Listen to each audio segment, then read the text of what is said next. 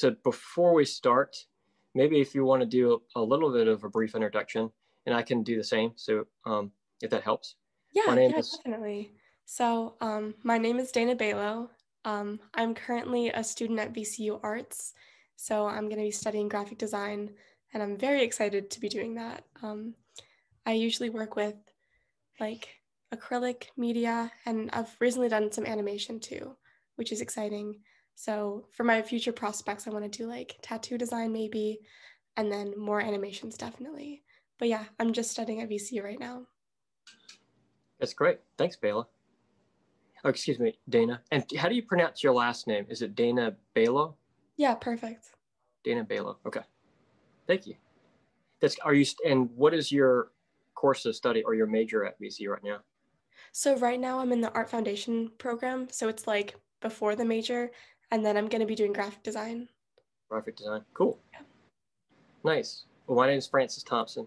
I live in Richmond, so I live close to VCU right now, and I manage a corporate art collection in Richmond. So I think I've been in Richmond for about 17 years. Oh, wow. Yeah. Well, cool. We'll go ahead and get started if you're ready. Sure. Yeah. Okay. So, Dana Bela, thanks for joining the call today. And also thank you for submitting your work into the Black Lives Matter RVA exhibition. Your work was selected to be the piece that represents the Black Pastoral Gallery. So I really appreciate that you entered this piece into the exhibition. Congratulations. Yeah, thank you so much. I was incredibly excited to see this exhibit going on actually. When I first like came across it, I was like, oh my God, I think I have to submit to this, especially with everything going on with the BLM movement recently. Like this is so important and it's important to me too. Sure. The image to me really struck me as being really powerful and individual. I felt like uh, I had a sense that maybe you had somebody that posed for you for this image, and it really portrayed who they are as an individual and the beauty of them naturally. So can you talk a little bit about how you created the image? Is this from a photograph or somebody that you know? I'm curious just to learn a little bit more about the subject that you depict here. Yeah, of course. I actually drew from a bunch of different pictures. I participated in some of the marches over the summer, the BLM marches, and I was taking pictures and I was just trying to like take it all in. And a lot of the women that I saw during the marches were just so like so strong and so beautiful, and I wanted to encapsulate that in this picture. So it's not one particular person; it's a group of people, sort of. Um, and my intention in creating this piece was to encapsulate the beauty of the Black community and accentuate that and the strength that so many people have had in this past year, especially. Um, in this piece, like you said, her gaze is fierce and strong and powerful. So it's not hidden in shadow, and that was intentional. She's looking towards the light. And I chose to make the background stand out as well. So it's a solid color. Um, it's like a very unapologetic nature that I wanted to portray. And I chose to use acrylic brushstrokes as well to soften the piece. So a contrast kind of exists between the strength of the woman and then the gentle strokes of the brush. So for the background, I wanted to mention that I selected yellow, which is the color of like the sun and of hope and just everything that I think people of color like represent in my eyes, especially. That's great. And tell me about the medium that you use. I guess this would be sort of software that you put together to draw it, or is that right? Yeah, exactly. So I use Procreate for most of my digital drawings. And there's a whole list of brushes and tools that I can use to create different textures.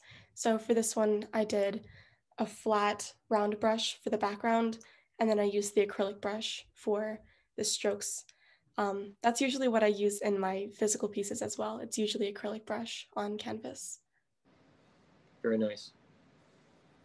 And can you tell me a little bit about uh, how you feel like the piece fits into that particular theme? Like, did you see the theme and did you make the piece particular for it, or was it a piece that you had created and felt like you wanted to submit it? I'm just curious to learn a little bit more about your thoughts of how it fits into the into the gallery theme. Right. I actually created this piece before I knew about the BLM RVA art competition or art exhibit. And I thought it fit pretty well. Just like the way she's looking at the viewer, I think really like encapsulates the aesthetic beauty of the Black community. So it wasn't particularly for this exhibit, but I thought it really fit, which is why I like ultimately ended up submitting it. I did too. It's a beautiful piece. Thank you. Thanks. And tell me, if somebody is interested in learning more about your works, are there ways that folks can connect and see more information about your works and other works as well?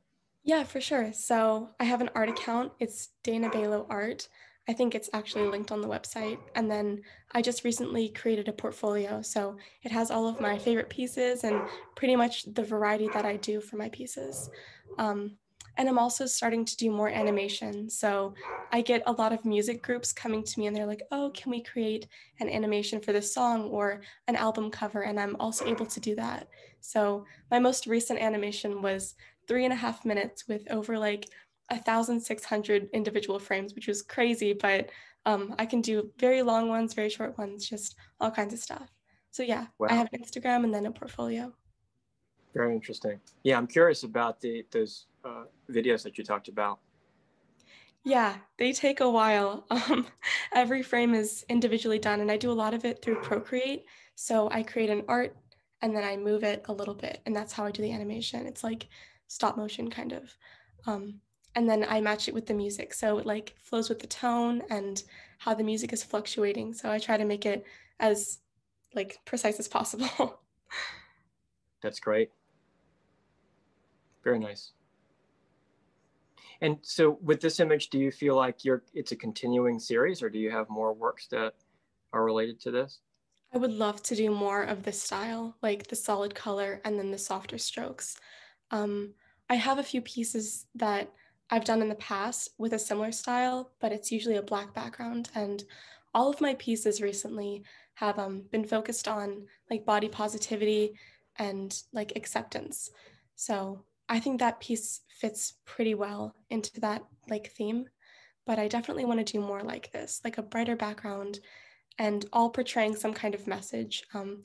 I've noticed in the past few months that that's more important to me than creating something that looks pretty to a few people, but more like conveying a message to a larger group of people, if that makes sense. It does. Thanks, Dayna. Is there anything else that you'd like to share? Let me think. I just wanted to mention that in the future, like I hope to do mural paintings. I don't know how you get into that or like what the process for mural paintings is, but I definitely want to try my hand at that. I think it's an incredible form of art and like the same way like this portrays a certain message, a huge mural on the side of like a wall or a building can also portray that message, but like to a greater group of people. That's becoming really important in my life right now. So, yeah. Yeah, I agree. I'd love to see some of your imagery large scale. I think that's really ambitious next step for your work, but just with the vividness of the figures that you create, I feel like that would be really quite interesting. Thank you. So, I appreciate that. certainly. Well, thanks for joining today. And if folks want to learn more information about Dayna's work, you can find a link to your website on the piece page in the exhibition. So I encourage everybody to take a look there. Thanks for joining. Thank you so much. And it's a great piece to really showcase what's all the other pieces that are in the virtual exhibition. So I hope you do continue your work with it's a great. When I first saw it, it really struck out to me among everything else because of the color in it, the color tones. You know, it had that vividness. But I feel like it's that gaze of the figure, like it really is capturing. And when you see it on screen with your computer, just how it really emphasizes more of the color. And I like that painterly look to it. I know as looking at a lot of art, I felt like this is probably made through a computer application, but if it's kind of hard to tell in a way. I like that painterly element to it. just the way you treat the white tones in the skin. It's really beautiful, that reflection. And then again, that gaze looking straight on at the viewer. Yeah. Really nice. No, yeah, thank you so much. That means a lot to me actually. I spent a while on the eyes because of that. Like I want it to be intense and intentional. So yeah. Well done. Well, keep in touch. I'd love to hear about any of your mural projects once you reach that phase. And Awesome. then any more digital paintings and other things that you're working on. Perfect. Thank you so much.